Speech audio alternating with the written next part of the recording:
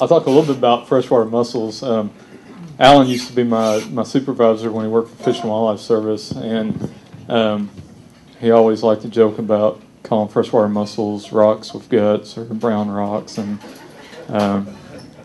so I always had to listen to that. But actually, freshwater mussels are very fascinating organisms. They are the most, freshwater mussels and snails are the most endangered group of organisms in North America.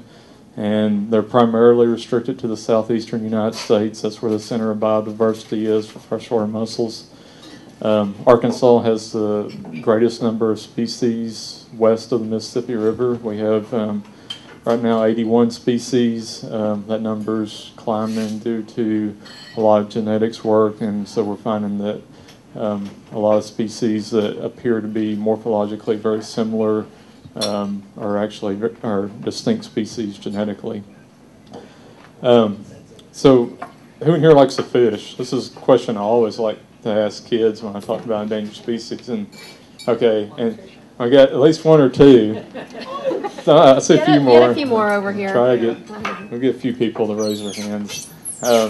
Usually the kids, about 3/4 of the kids raise their hand, and then the next question is how many people know that freshwater mussels also like to fish? Oh, I got one hand back here. Oh, two.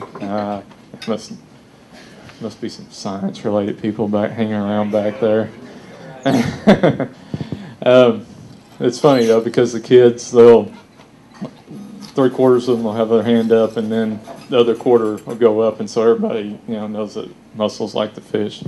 But they've actually it's a fascinating evolution, because for an animal that spends most of its life in the same spot or within a few feet of where it dropped off as a juvenile, is pretty neat, because freshwater mussels, they require fish to complete their life cycle, and some species are generalists, and they use a whole lot of different fish, probably just about any fish you can think of. And then there's other mussel species that are specialists that only use one or two species, and they've developed these very fascinating lures, and different species have different lures to attract these fish, and they mimic different things. There's one group of mussel species that has a lure that actually it's kind of like a hook and line lure, where it has this conglutinate sac that's full of all these glaucidia that are like small little larval mussels, and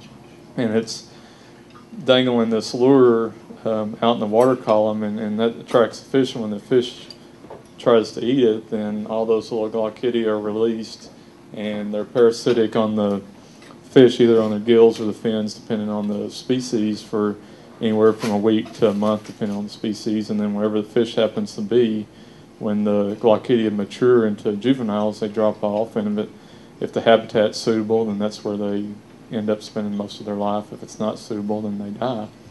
And then there's other mussels that mimic aquatic insects, and some have mantle flap adaptations that you could actually take like a minnow and put it in an aquarium next to the mussel female as she's displaying, and it's got a little eye spot and everything, and if you didn't know the difference, unless you really took a really close look, in a lot of situations you wouldn't be able to differentiate between the mussel and the mussel's lure and the fish that it's trying to mimic. So it's amazing how they've adapted to mimic these other fish in their environment.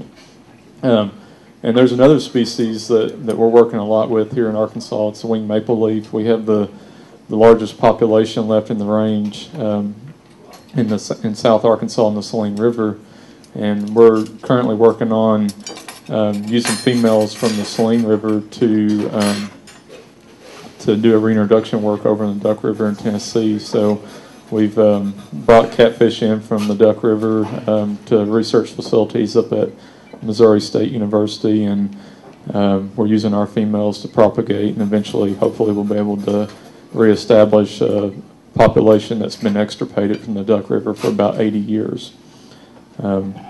and that species is a specialist. It only uses channel catfish and blue catfish, and it's when we first were trying to figure out what the host fish was and when the females were gravid, it took us years because we've got about a 2-week window every October that's temperature dependent to collect gravid females, and if we miss that window, we have to wait a year to try again. And when we first found the females gravid, they looked like they were all dying, and they had this little gray flesh sticking out the top that kind of looked like a volcano erupting, but it was just kind of looked like dead, rotting flesh, and the females were gaping open, which is not a typical behavior, and they looked just like mussels that were dying. And so we were really concerned about our females and what was going on, and they wouldn't react. They wouldn't, usually with the lures, that they're real sensitive to fish touching them, and they quickly release their glaucidia. Well, these females, we're touching them, and they won't release any glaucidia, and we messed around with them for a while, and finally tugged on one hard enough that she released, and we realized, they're, because of the host fish being catfish, they're actually trying to mimic a dying mussel, and we don't know whether there's any odor that's put off or not, but that's how they attract these catfish.